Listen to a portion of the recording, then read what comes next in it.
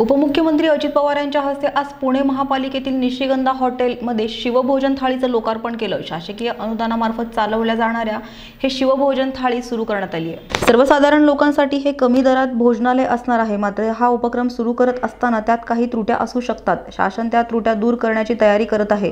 त्यामुळे उगीच टीका करण्याच्या दृष्टिकोनातून फक्त टीका करू नये तर कोरेगाव भीमा दंगल तपास प्रकरण केंद्राने NIA कडे सोपवल्यानंतर ज्याचे उपमुख्यमंत्री अजित पवार यांनी केंद्र सरकारवर जोरदार टीका केली आहे। केंद्राने केंद्राचं काम करावं तसेच राज्याने राज्याचं काम करावं, दोघांनी एकमेकांच्या कामात ढवळाढवळ करू नये अशी टीका अजित पवार यांनी केंद्रातील मोदी सरकारवर केली आहे। मी ऐका, एखाद्याला जर टीका करायची म्हटलं तर कुठल्याही योजनेच्या बद्दल टीका करता येते। प्रत्येक गोष्टीच्या दोन बाजू असतात। तुम्ही ती सकारात्मक भूमिकेतनं घेता का नकारात्मक भूमिकेतनं घेता ह्याला खूप मोठा अर्थ असतो।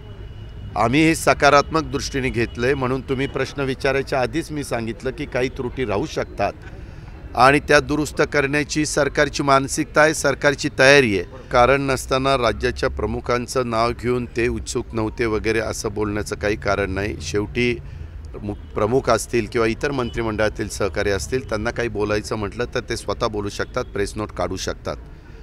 प्रश्न काय विचारायचा हा तुम्ही ठरवायचं।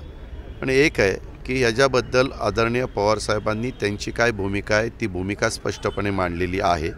ती भूमिका सगळ्यांच्या समोर आलेली आहे। राज्याचे गृहमंत्री या नात्याने कायदा सुव्यवस्थेची जबाबदारी असणाऱ्या अनिल देशमुखांनी पण त्यांचं मत ह्याच्यामध्ये स्पष्ट व्यक्त केलेलं आहे।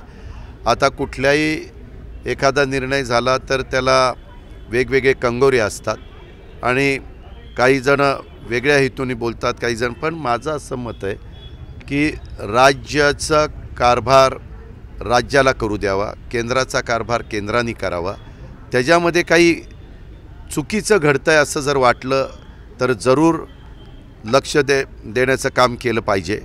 परंतु मी मधल्या काळामध्ये जी काही माहिती घेतली त्याच्यामध्ये मी होतो, आमचे गृहमंत्री होते, आमचे गृहराज्यमंत्री पण होते अनिल देशमुख आणि सतेज पाटील, आणि त्यावेळेस ऑफिसर लोकांनी आम्हाला जे काही ब्रीफ केलं ते मी पाहिलं तर माझं असं वाटत होतं की त्यांच्या परीनं तपास करण्याचा ते मनापासूनचा प्रयत्न करतायत आणि त्याच्यातून काही आमच्या वरिष्ठांनी भूमिका मांडली।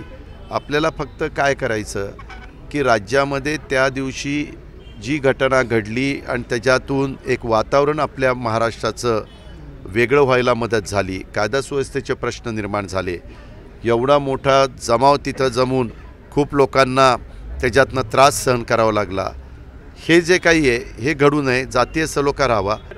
नारायणराव राणेंनी काय बोलावं ते खासदार आहे, तो त्यांचा अधिकार आहे। परंतु जनतेच्या अपेक्षा आमच्या सरकारच्याबद्दल खूप वाढलेल्या आहेत। आम्ही जिथं जातो तिथं प्रचंड जनता आम्हाला भेटते।